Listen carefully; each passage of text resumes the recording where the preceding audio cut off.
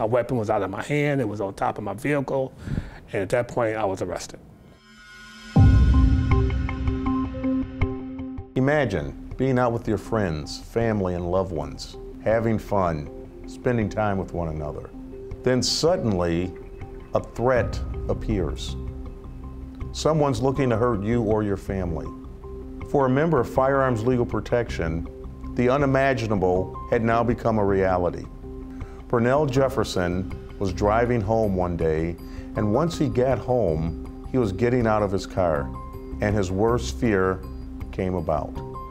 Once I saw the young man start reaching inside of his coat pocket, my thought was that this young man is trying to hurt me or my brother. And at that point, I defended myself. Thankfully, Mr. Jefferson successfully defended himself against his attacker. However, even though this fight only lasted a few seconds, the good thing is Mr. Jefferson was prepared for what was about to happen, the next fight.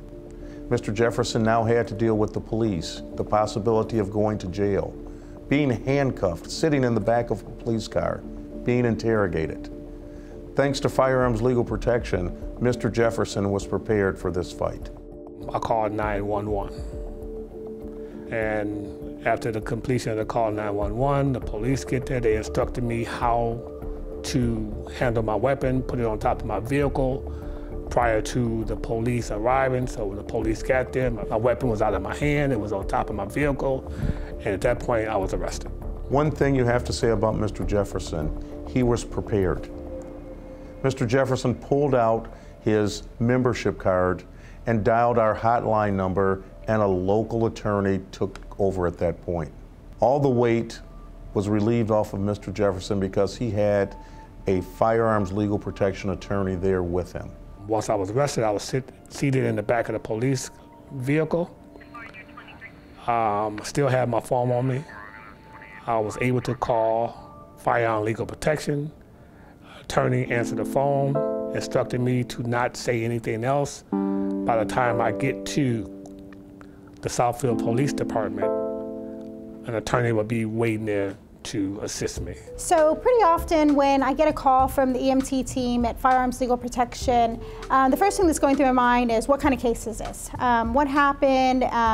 Where is the client at? And what do I need to do to go ahead and get started on the case? Now, the difference between that and having a regular client that, let's say, calls me from the jail is that when somebody calls from the jail, I don't know who they are, I don't know how much the bond is, are they going to be able to afford a bond, are they going to be able to afford me and the bond? Do I need to tell them to stay in jail? Do I need to say, okay, well, you stay in jail and then use your money to hire an attorney? And so when I have a call from the Firearms Legal Protection, it helps me out so much more because I have faith that, one, I'm going to get paid, and two, that the person's going to be able to get out of jail. And it's always best for somebody to be out of jail fighting their case versus in jail and fighting their case. When I arrived at the Southfield Police Station, I met the attorney, and he gave me some insights on what we were going to discuss. Just based on that brief meeting, it relaxed me. I was very comfortable based on that. So after he and I met, the attorney and I met, we actually went into a room and sat down with two detectives, the attorney, myself, and my brother. They didn't take my brother and interview him separately. Attorney made sure that we stayed together. So they did the interview with my brother and myself, and him as well as the two detectives. They asked me about the incident of the shooting. Once I was through with describing the situation, to my surprise, I was free to go home with my wife and my family. Thank God and Firearms Legal Protection that I went home with my family that Friday night, never went to court. That's the last contact that I've had with Southfield in regards to the incident, other than pick up my weapon 3 days after that fact. When the unexpected happens, you can be prepared. Firearms Legal Protection has a plan for you. I would advise anyone that carries a weapon to have Firearms Legal Protection as a source because it makes a difference. I'm a father and a grandfather and 2 great-grandkids. So my life could have turned out entirely different had I not had firearm legal protection.